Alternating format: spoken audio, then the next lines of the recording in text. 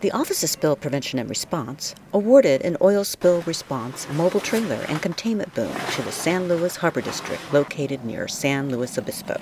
The equipment supports Harbor District personnel who will act as first responders in the event of an oil spill to speed oil containment and minimize environmental as well as economic damage.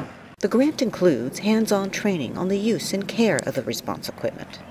Experts from Global Diving and Salvage, a national marine environmental cleanup company, provided the day-long training to harbor personnel. Kyle Watson explains. They're going to go around a simulated boat that's sunk, and they'll set anchors off in 3 directions to make a triangle around the site.